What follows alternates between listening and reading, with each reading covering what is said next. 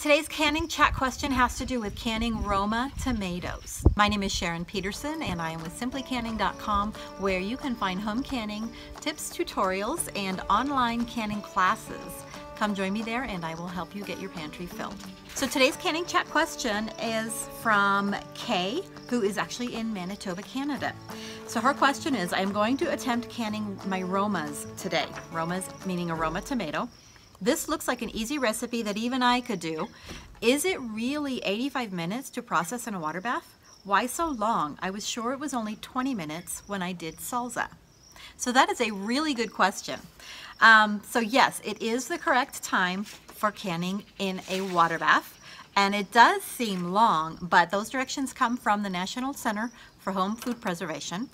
That's the tested method. This is canning tomatoes with no added liquid. You just put the tomato in the jar, you push it down so the juice comes out and it just fills up with its own juice. So I'm not adding anything to it. Keep in mind that there's a difference in processing time. If you just put your tomatoes lightly in the jar and add water, it's going to be a different time. So this is canning tomatoes in its own juice. So I will put a link to the recipe down below. The reason the time seems long compared to canning a salsa, for example, is because a salsa has added acid. It's got, of course it's the tomatoes, usually onions and peppers, and it has the added acid usually in the form of vinegar. And that is what makes it safe for processing for a shorter time in a water bath.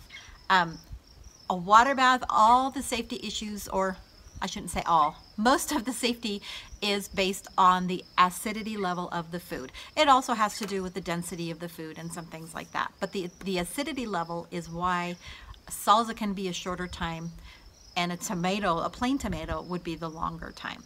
So one thing I want to mention here is I cannot comment on the safety of your particular salsa recipe because I don't know what it is, but I'm assuming that you're using a tested recipe.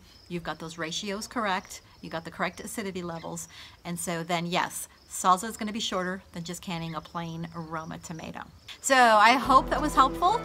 You guys have a wonderful afternoon and I will see you in the next canning chat video. We'll talk to you later. Bye.